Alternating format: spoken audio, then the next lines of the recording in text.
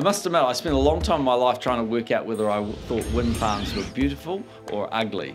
But you'll be relieved to know, as a 51% shareholder of Meridian, I've come down on the side of beautiful, okay?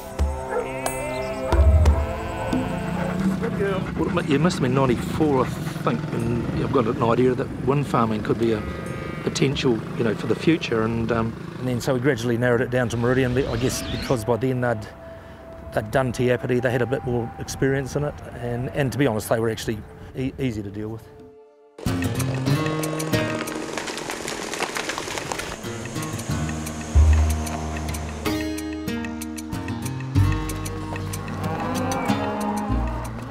From when they start, when they put those bulldozers in, it certainly is a shock, you know.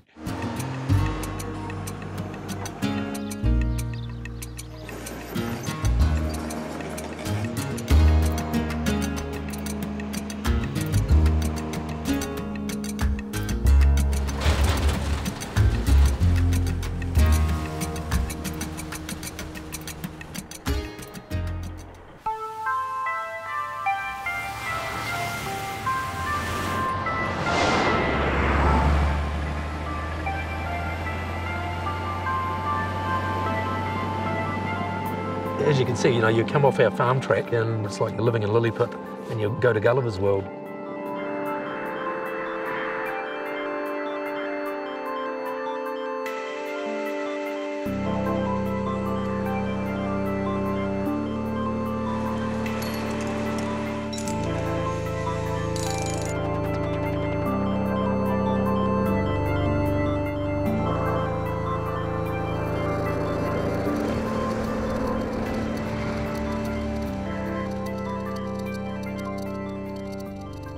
The performance and the delivery of this project has been outstanding.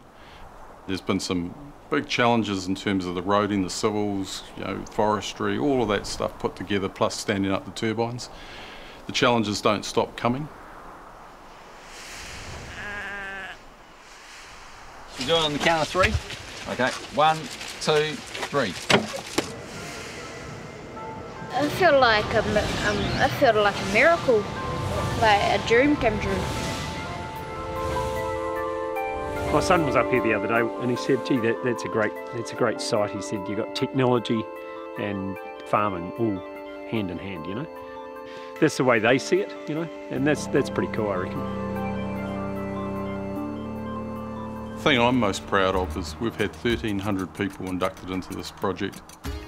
We've worked over 300,000 man-hours and we've yet to have any significant injuries, and I think the culture amongst our contractors and our own staff has been superb from a health and safety perspective, and that's what we in Meridian hold most dearly.